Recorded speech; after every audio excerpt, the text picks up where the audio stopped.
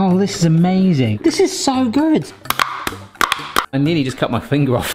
Oh! Hey everyone, hope you are well. Today we're doing another kitchen gadget testing haul, part of an epic playlist here on the channel where I've reviewed hundreds of kitchen gadgets, so do check that out at the end of this video. And before commenting down below, please consider that some of these gadgets can help people with certain disadvantages in the kitchen to perform certain tasks. I'm not so sure today. Some are useful, some are novelty, as we'll find out now.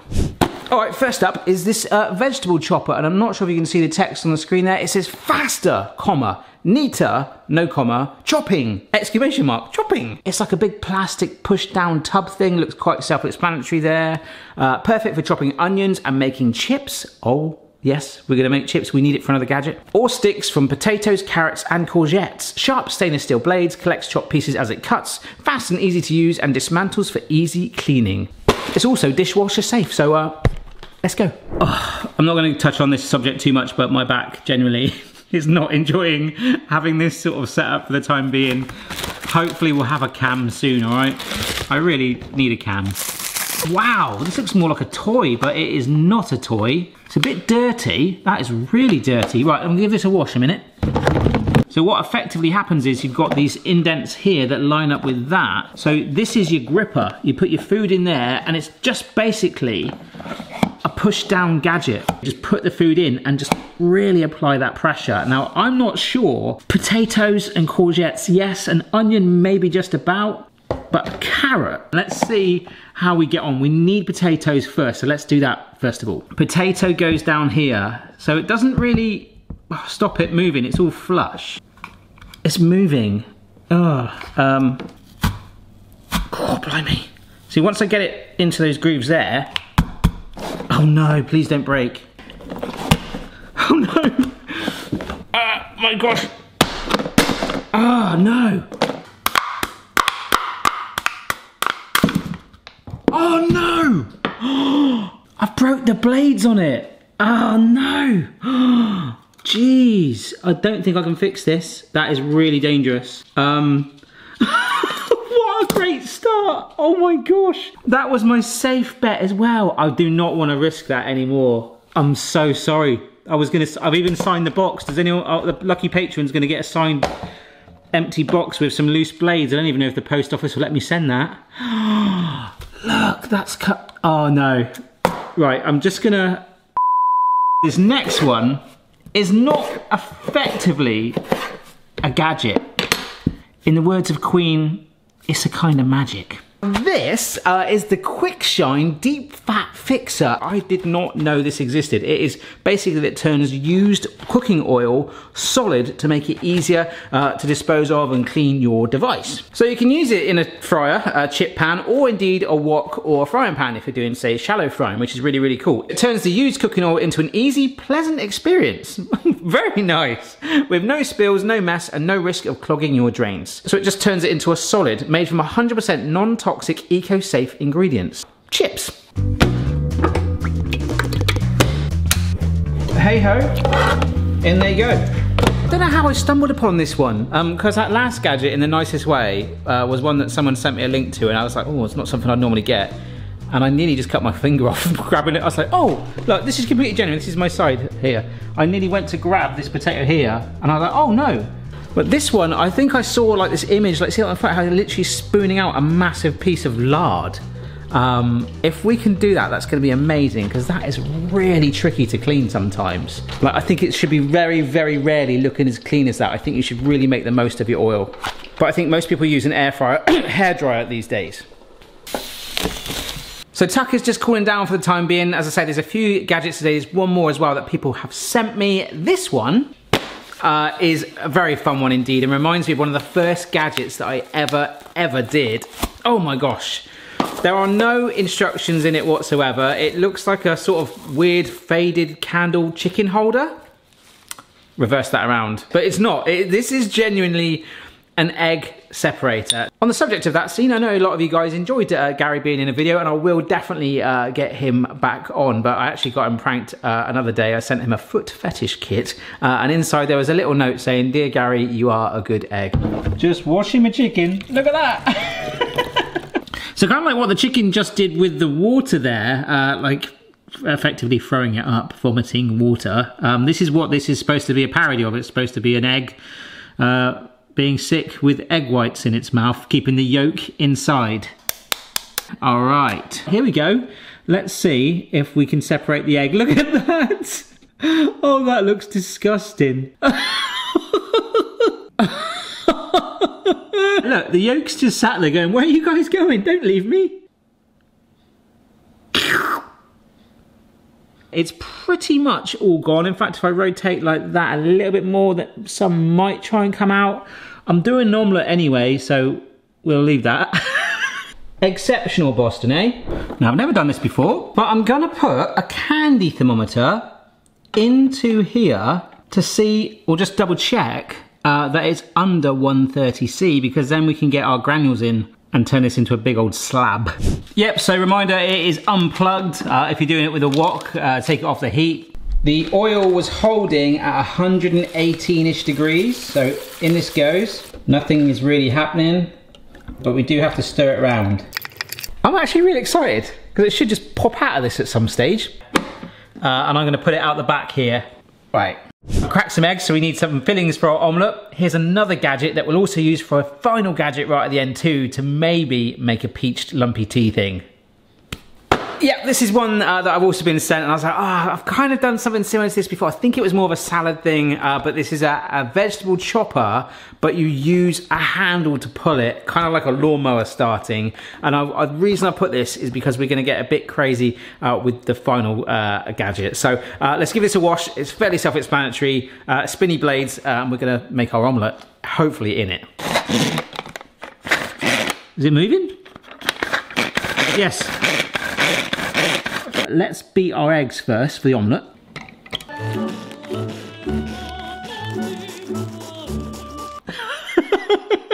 Yes! So I've got, just to one side here, I've got like some pepper. I cut it really rough, like a little square piece like that. But to help it, can you tell I'm being a bit cautious now after that first one? I'm gonna rip this up into, I've got sticks, but I'm just gonna break them down a little bit more. Here we go. Will it chop the peppers? Yes, it will. Yes, it will. Oh my gosh, look. I did the same with some onion. This might not work. Tell you what, it blooming well has. I think, anyway. I can't actually tell. I'm fishing for onion. No, it's pureed it so much, like, it's literally, the whole thing is gone. I mean, of course, we can do lots of other things with this. In fact, we will try in a moment. That is some grated cheese, which is now even more grated. Great. Oh, wow, look at that. That is amazing. That's done a brilliant job. Oh, wow. Oh, hot, really, really nice. Well, that worked. All right, so before we finish with the big one, this is a digital measuring spoon, or a digital spoon scale. It does grams, ounces, and it's got a digital thing on it so that you can measure things out. Boom, wow. Actually, that is a huge measuring area. Look at that. You could get loads of stuff in there. There we go, can you see? So it's 0, now. I'm finding it really hard to sort of show you like the display on that. It's really bizarre. There's only one angle, even for me as I look at it. It's literally, but you're gonna have to trust me, okay? And then of course, I wanna find out what a teaspoon of paprika weighs. So I've got this windscreen wiper little gadget there from a previous video. This is supposed to be bang on a teaspoon, okay? 2.5 grams. I'm not sure, I'm gonna do a quick Google, but that sounds bang on. Can you see the 2.5? 1 teaspoon of paprika or other powders in grams. Oh, it says 2 grams. What? What the heck is it? What? Let's do this again. 2.5. It's literally 2.5. I'd imagine there are some really useful tasks for that, particularly if you're specifically measuring out certain things. I'm quite happy with my teaspoon measurers, but I know there's some people that would bloomin' love that, particularly in baking. Anyhow, anyone for iced coffee? As always, folks, hope you've enjoyed the video. Don't forget to subscribe if you fancy it, and check out the rest of the videos here on the channel. There's bloomin' hundreds over the years, and of course, the gadget playlist if you're enjoying these. By Breville, a well-known brand. This is the iced coffee making machine. Refreshing iced coffee in minutes. I've got minutes and I've got some ice because you do need it. It uses ground coffee, but we might break up our own. You fill it with ice up to the line, put the tumbler in place, and then basically press start. And then it will make us an iced coffee. Is it gonna crush the ice? I don't know. Is it gonna boil the water somehow to make the coffee grounds become coffee and then cool it down with the ice? I don't know. But we can find out. That was close. Sorry, it's a bit gloomy in here. I've not got the lights or anything because I don't really know where to put them. Oh my gosh, this is brilliant. Why does that smell of strawberries?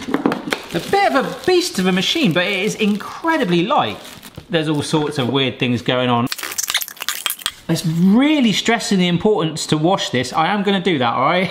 But my battery is about to go. Step 1, fill the tumbler to the water line with clean filtered water. I'm not that flush, we're just gonna take it out the tap, all right? Ah, gosh, this is really hard to do. Lift the lid of the unit and remove the brew basket, exposing the water reservoir. So it says to fill this with the water. Cool. Place the brew basket back on top of the reservoir. Okay. Well, that floats in there like that. Slide the drip stop switch to open. What? What? No. What? What the heck? It literally just told me to slide that across so all the water came out. I'm going to start again. Hang on. Hang on a sec. That I've just taken the bigger bucket out and this looks a lot more, and it's beneath that bit. That looks where I think it should have gone. Be right back. So this is the brew basket. We poured it straight into the brew. So if I go like that now, look, yeah. I don't like reading instructions. All right, folks, so I'm just adding in some coffee grounds. Oh my gosh, it's going everywhere. Random fact, I used to work in a bank and my favourite first job I had there was to fill the coffee machine up because it always smelled like this. I used to hate coffee till I met Mrs. B. But this actually does bring back weird trigger memories of that. So what the heck's going to happen here? Is it going to boil it or something? I'm so confused. We've got water on the beaker and then above it, right at the top, right near the lip, can you see it? It actually says ice. So that goes on there. Press the start button. Oh.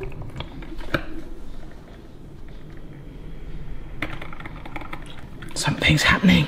So effectively, we're brewing the coffee and it's coming down. Oh, look at that. Oh, this is amazing. I think this was about £30, this gadget. Wait 3 to 4 minutes for the brewing to complete. Once the dripping slows and stops, slide the drip stop to the close to stop the flow of coffee. Add in your favourite coffee mix-ins for coffee, just how you like it. This is a genuinely true story. Mrs. B has been very unwell with COVID. The other day she was like, please make me a coffee. I made her it. It's too much milk in it. Like, okay, I'm sorry. So it's kind of like a little mini kettle coffee brewer in one. For some reason I thought it was going to whiz the ice up. I didn't really look at anything more than the box. I was like, yeah, that's cool. I'm going to get that. Definitely sounds like it's coming to the end. I'm going to stop it. Stay. I'm sorry for the drop in production value. But I'm doing my best. Look at this. Oh my gosh, isn't that like the coolest thing you've ever seen? I love that. Ooh. The heck was that? Right.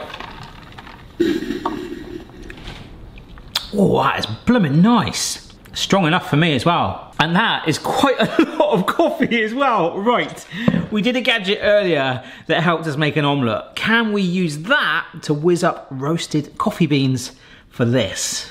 So here are coffee beans. Here's our amazing whizzy gadget from earlier. Now I don't know if this is going to do much of a job because the first blade is quite high up. So I'm feeling like I need to fill this quite a way to try and get it to at least like break down some things and then maybe the rest will rise up. You raise me up so I can grind into granules.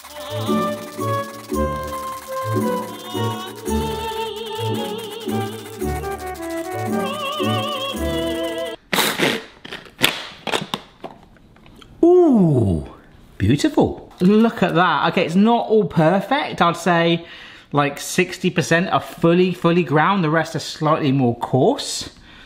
I guess we'll see what happens.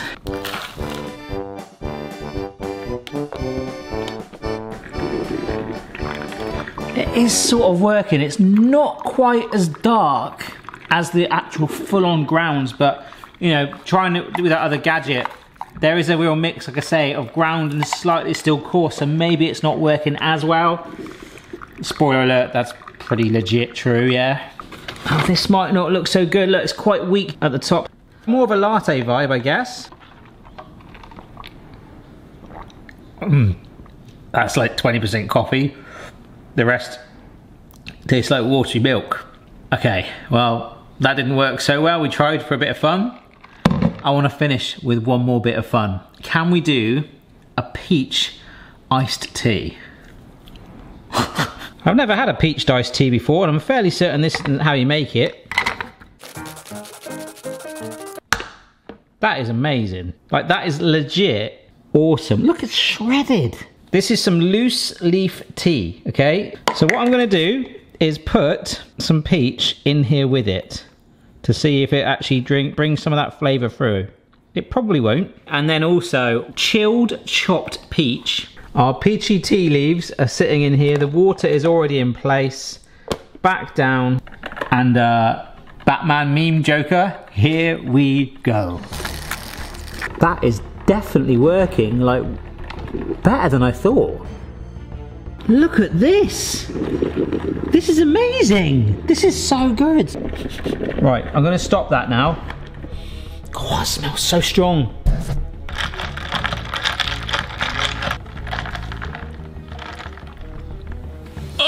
Oh my gosh.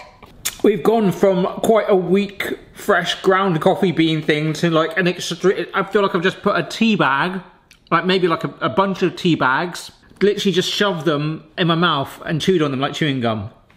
That is ridiculously strong. And you know how much I hate tea. I'm not getting any, so I'll have some more.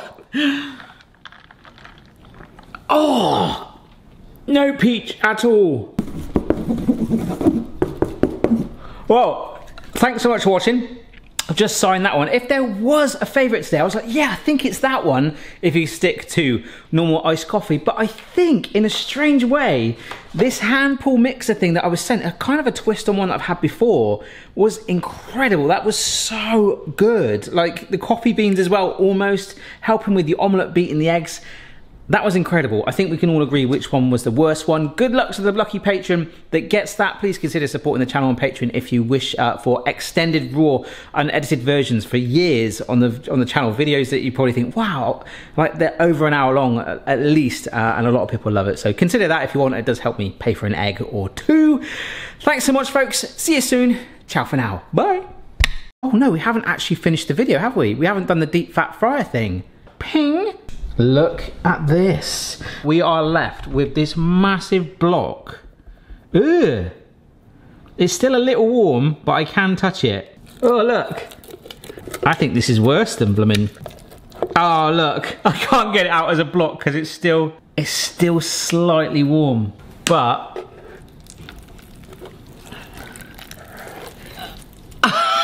just to show you, it has actually done it. It's still warm. It's actually quite soothing. This is not a fail. This is a pass. It's because, I mean, this has been like 2.5 hours since that's been there. So it really does need to go super cold. However, look, that has congealed together. It's a little bit like mashed potato. And even still, that is a darn sight easier to dispose of, he says. And even if it was just like that, I wouldn't mind. But it should have come out in a nice firmed up block. We'll take that as a win. So yeah, I'm gonna stick to my original thing. The handheld whizzy chopper thing, the pull handle thing was the best. Take care, folks, and that's pretty cool.